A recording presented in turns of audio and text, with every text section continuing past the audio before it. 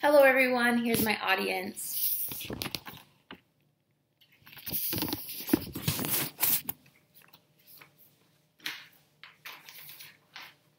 Although getting a shot is not a pleasant experience, imagine not getting that vaccination and ending up with measles, mumps, or rubella.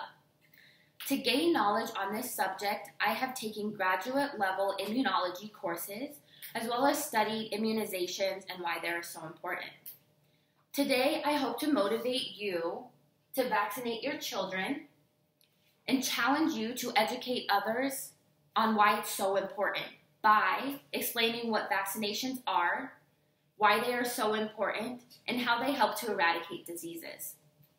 With your help, we can protect future generations and herd immunity. So why do we need to vaccinate ourselves and our children? Reemergence of various diseases is one huge reason why. According to Dr. St. Maurice, despite the international success of vaccinations, the United States has experienced a reemergence of measles almost solely due to parental refusal to vaccinate their children. In the left-hand corner is a diagram just showing how well the measles vaccination works, almost completely eradicating it. So if you were a person you know is considering not getting vaccinated, I want you to think about a time when you were really ill. And imagine if there was a vaccine that could have prevented that illness. Would you have gotten it? It is also very well known that vaccines prevent unnecessary deaths. The World Health Organization estimates that vaccines avert around 2 to 3 million deaths per year. That means that roughly the population of Colorado is saved from a vaccine-preventable death each year. In the bottom left-hand corner, you can see the population of Colorado at 5.6 million.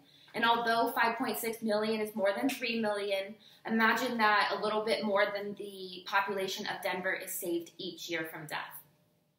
Measles is an example of a disease that was eradicated in the United States, but has begun to make a reemergence due to lack of vaccinations. Measles is a major childhood killer. And according to Dr. Weinberg, death from measles declined by 79% worldwide and by 85% in sub-Saharan Africa between the years of 2000 and 2015, solely because of the measles immunization.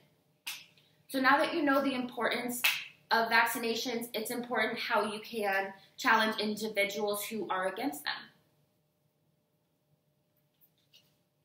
First, it's necessary to educate others on the topic. Explain that when they choose to not vaccinate themselves, that they are not only affecting themselves and their family, but rather they are affecting the entire community. This idea is called herd immunity, and you can see that in the upper left-hand corner. The people in red are contagious, and the people in blue are susceptible, and the people in yellow are immunized. Because the majority of that population has been immunized, the people that are susceptible are not getting the disease from the contagious people, which is why herd immunity needs to be saved and why vaccinations are so important. There's also ample scientific knowledge that vaccines prevent diseases. On the bottom left-hand corner are just a few examples: polio, measles, mumps, and rubella.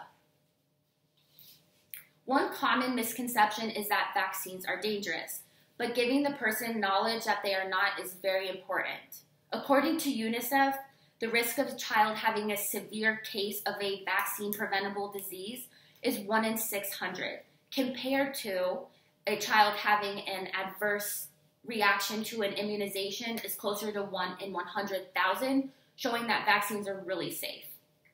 It is also important to note that vaccines do not put people in the hospital, but rather they keep them out of it.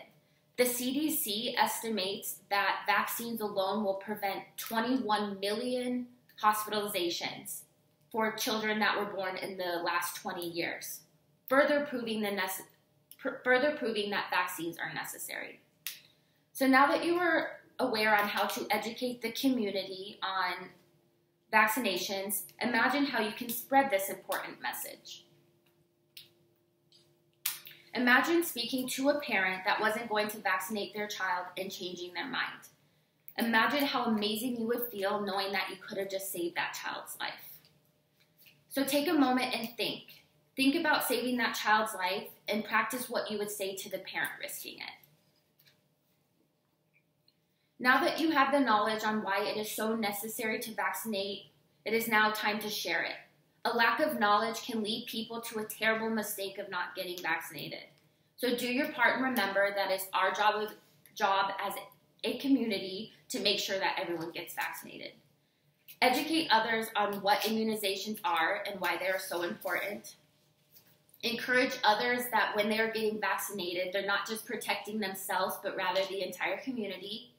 And most importantly, imagine saving a child's life. In 2008, there were 5 confirmed cases of Haemophilus type B in Minnesota. With vaccinations, HIV is preventable. Of the 5, 3 were not vaccinated, and of those 3, 1 child ended up dying. Vaccinations prevent unnecessary deaths like this one. So do your part and speak up against those who do not want to vaccinate. You might just be saving a life. Thank you. Here's my audience.